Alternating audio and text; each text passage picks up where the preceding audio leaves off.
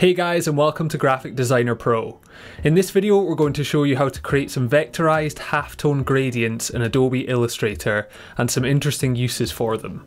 Let's head onto the computer now and get started. Okay, so here we are in Illustrator, and as usual you can download this exact same template file from the link in the description and follow along from home and try some of these techniques out for yourself. Now, as you can see on this artboard, we have the examples of this effect that we can create. Obviously we are referring to this as a halftone gradient. We're essentially vectorizing this and applying a single color to it, but we can gradiate the intensity of it, so we're still getting the feel of a gradient, but it's actually a vector with solid color applied to it in most of these cases. We do have an example here where we do have a color gradient applied to this halftone gradient as well. So we can do a few different things with it. We've actually stacked two of these halftone gradients on top of each other in this example. It's quite an interesting look we can get from it. Over on the right hand side we have the artboard that we're going to be working on, and we're just going to jump straight in and show you how to create this effect. So we'll start with this hexagon down in the bottom right hand corner. To create this effect, what we want to do is apply a simple gradient to our object first. So this just needs to be black and white, and the reason for this is because when we go to apply the halftone effect, it's automatically going to make it black and white, so there's no point in applying any color to these. We do that afterwards. So with my hexagon selected, I'm going to double click on the gradient tool, and we already have a gradient set up here. However, I'm actually going to just change this to the default black to white gradient, or white to black, and we'll go from here. So as you can see, this is very straightforward. We're not doing anything to it at the moment, and from here we're going to go to effect, down to pixelate, and then we want to select this option that says color halftone. So this is actually a color halftone, which means this is actually going to apply 4 different channels of color. So each of these channels refers to CMYK values, which is the color space we normally use for print. We are actually in an RGB document, but this is the way this effect works. However, if we make sure that all of our channel values are the same, it means we're just going to get a black and white effect. Now up at the top we have max radius, so this is essentially the maximum size of the dots that are going to be generated from this effect. So I'll show you a more extreme example first. We'll go with 20 pixels, and I'll create some random values in here just so you can see what's actually happening, so you can better understand this effect. So I'm just going to click OK, and you can see this is the kind of effect that you're going to get if you have random values in there. By default you may well have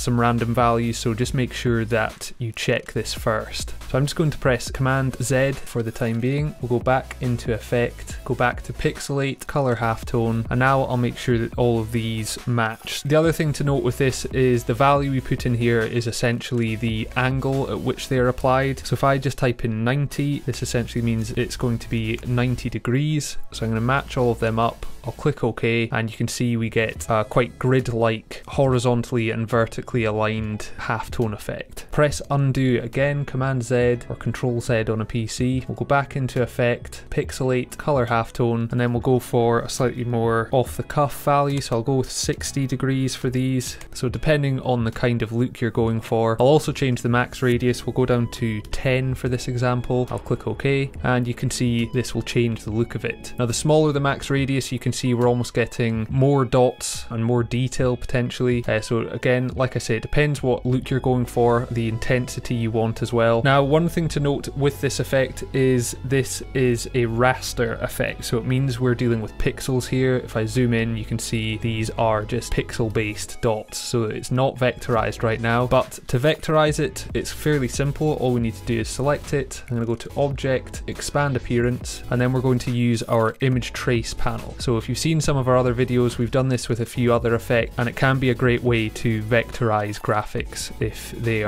aren't already vectorized. So there's a few values to note. If I just click Preview, you can see it's trying to vectorize it. It's not doing a very good job though, and do be aware with this technique we're not going to be able to get perfect circles with the image trace. There's always going to be slight issues values with it, and you're going to get a slightly more rough effect from it. If I zoom into any of these, you can see they're not perfect circles. It's just not possible to get this perfect because we're dealing with pixels when we apply the effect. It's still quite a nice effect we get, and I quite like that it's a little bit imperfect, but just be aware if you're trying to get perfect circles from the halftone effect in a vector format, it's just not going to work using the image trace anyway. So I'm going to select this again, we'll go back into our image trace options, and we found that the following values work best for getting as close as we can to perfect circles. Now this can vary and you can play around with this yourself, but we essentially want to boost the threshold up as high as we can. Now obviously if I take this up to the maximum value, we just get a black square. So essentially the higher the value, the more information it's trying to bring into the image, but we found going for 250 is a good amount. And then what I also want to do is maximize our paths. I'm actually going to uncheck preview so it doesn't continually try to render this, but I'm going to maximize our paths value and then take our corners and noise right down to the minimum values. So if I click preview again, it's doing, you can see, a much better job. This is still not perfect. You can see we've still got some slightly odd shapes going on, but for this effect, I think this will do just fine. Now the other thing you want to make sure you check is the ignore white option, and that just means we're only going to be left with the black areas when we go to expand this and create the vector out of it. So the next thing I can do is just in my properties panel, click expand. Now if you don't have your image trace panel set up on the right hand side, you can access this from the window menu, and it's down here. You can see it says image trace, and that will open up the panel. If you don't have a properties panel to expand it, you can also go to object, image trace, and you will have the expand option within here as well. So now you can see we have our vector halftone gradient. So it's very simple to create these, and like I say, if you just stick to these values, it does tend to work pretty well. I can now go and apply a color. However, one thing to be aware of, and I'm not entirely sure why it does this, it's something to do with the effect, I believe, but if I go to select a color by double clicking our fill, I'll select a bright red here and click OK, you can see it's staying grey. So it's essentially being converted into a grayscale object. Even though we are in an RGB color mode, any color you pick it will change to grey. The easiest way I've found to get around this is actually just go into my color swatches here and just pick a color from in here, and that will turn it back into a full color RGB object. And I can then go into my fill panel here and select something different, and it's that simple. Now you can also do things like stack these, so I'll make a copy, so Command C, Command F, and then I'll flip this,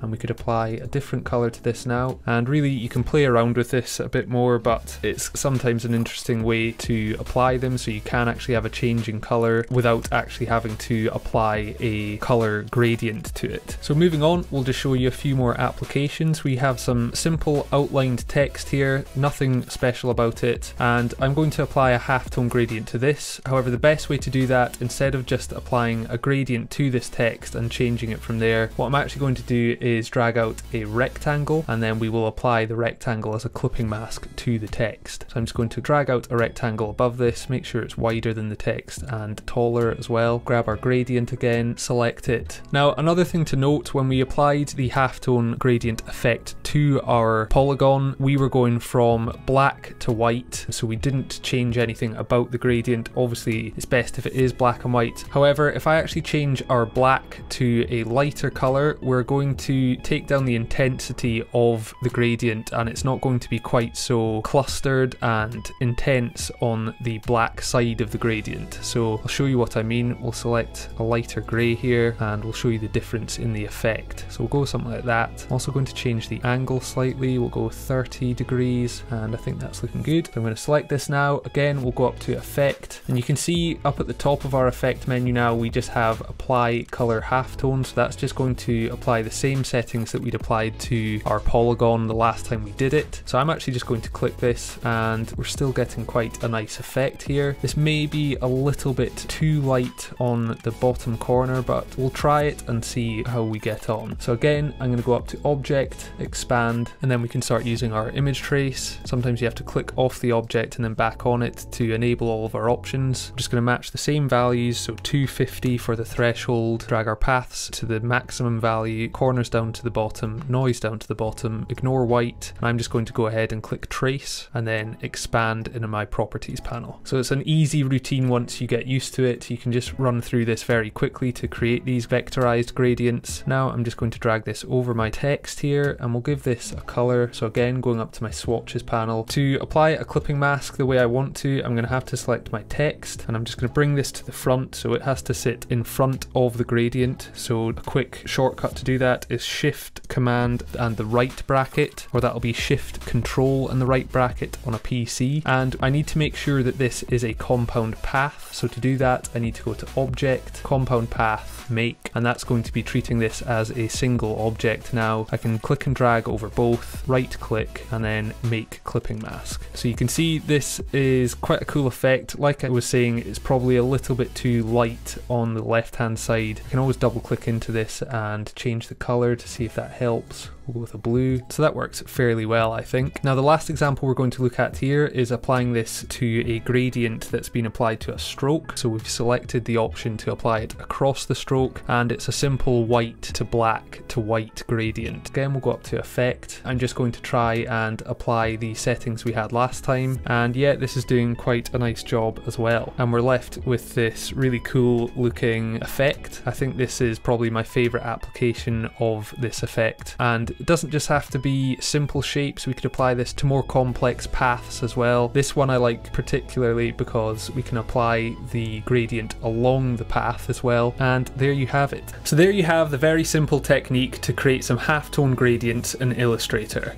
If you have any questions at all, do let us know in the comments down below, and if you enjoyed the video, remember to hit the like button. If you haven't already, subscribe for more weekly content, and if you'd like to know more about our full graphic design course, visit graphicdesignerpro.com. See you next time.